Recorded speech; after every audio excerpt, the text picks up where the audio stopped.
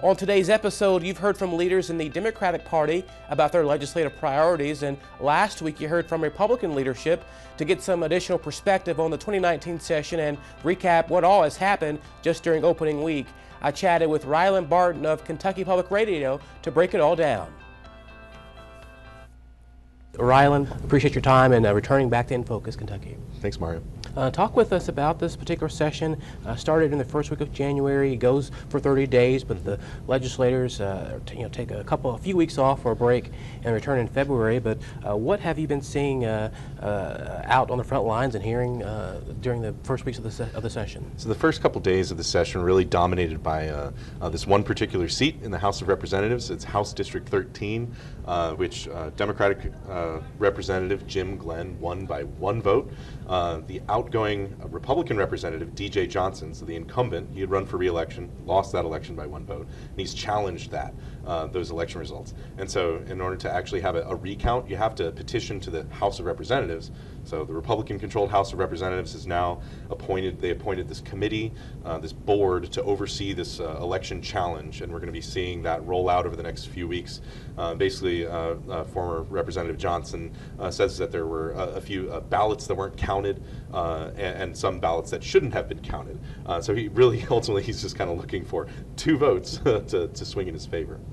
And also to note that in addition with that, school safety, that's been talk from House, the Senate, leadership, but also just members saying that's a bipartisan issue they're wanting to tackle together. Do you see that something that's coming together? It's a big bipartisan effort that lawmakers were working on during the interim. So over the summer, they had all these meetings to decide on how the state can try and make schools safer. This comes about a year after the shooting in Marshall County out in western Kentucky, where two high school sophomores were shot and killed just before school started last year. And the legislature didn't pass anything last year, but they were working on something, and now they've come up with this bill, which what it would do is it says that the legislature wants to hire more school resource officers and mental health counselors, and says that that's the goal. Now, it doesn't provide any funding for that yet, but it's kind of like,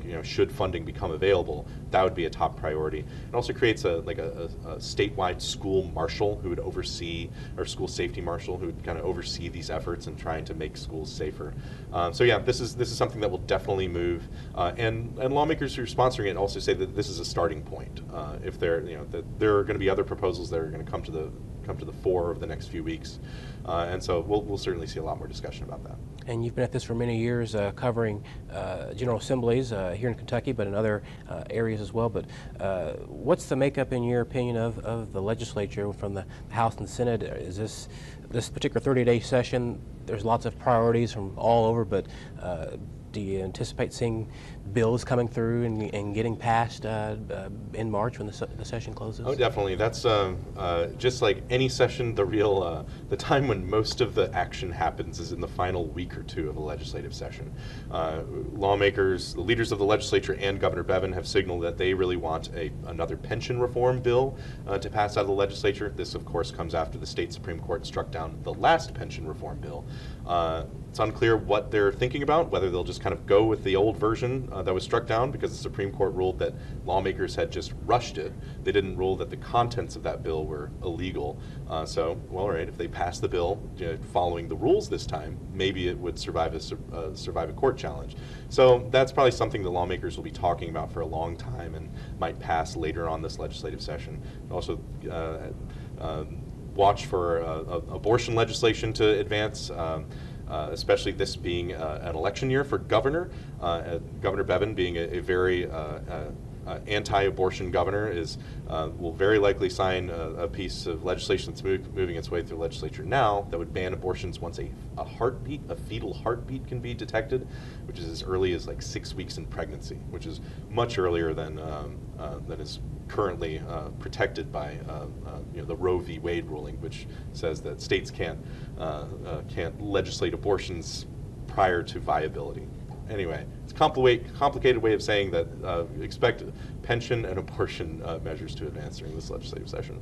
Well, Ryland Barton with Kentucky Public Radio, we appreciate you joining us and providing perspective on being on the front lines of the General Assembly and the session, and we will continue to see your reporting. Thanks a lot, Mario.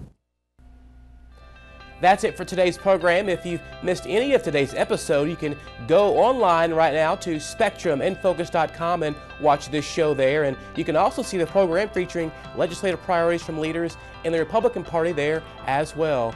And don't forget, you can also follow me on social media for In Focus Kentucky updates. Until next time, have a great week.